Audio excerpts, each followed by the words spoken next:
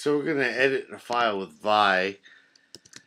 And there are two parts of Vi.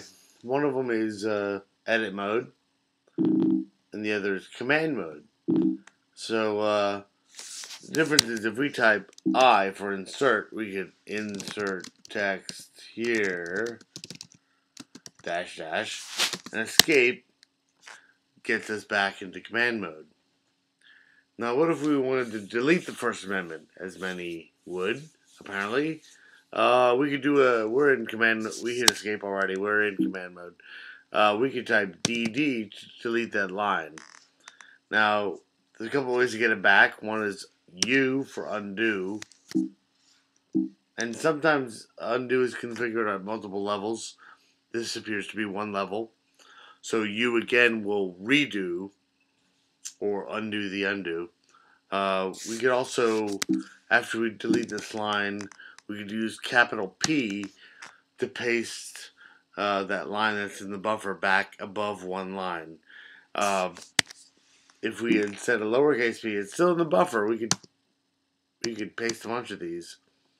They're very important. If we want to go to the end of the file, we could type a capital G. And a lot of these lines are, you could, once you know these commands, you could make them in combination. So if we go 1G, then we're at the top of the file. If we do D, capital G, deletes everything. If we hit U, it undoes all of that stuff. Standard regex works. If we want to go to the end of the line, we do a $sign. Here and back and forth. And if we want to the beginning, we do a caret, and we're back there. To do regular expressions, I'm going to do 1G back to the top. You do a :%s/ your search and replace. Your search and replace can be any regex, really. So we're gonna replace amend with prepend, and we'll do that /G, so that'll go multiple replacements per line if that string is found. So now we have a prependment with U and underment. So I showed you DD earlier. What if we have it? So we have amend here. We have like 1, 2, 3, 4. So we're going to do 3 of these. So we do 3 DD. It'll delete 3 of those lines.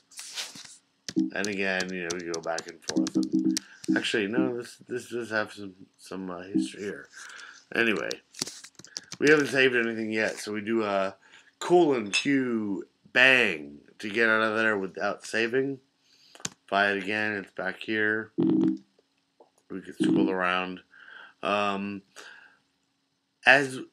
another thing is X. If you want to delete one letter, then you can we'll go to the top here. You can just keep hitting X, and you could undo that. And then if you wanted to delete 5 characters, you could do a 5X. And again, you'd undo it. Anyway, that's most of Vi that I have right now. Look for future episodes.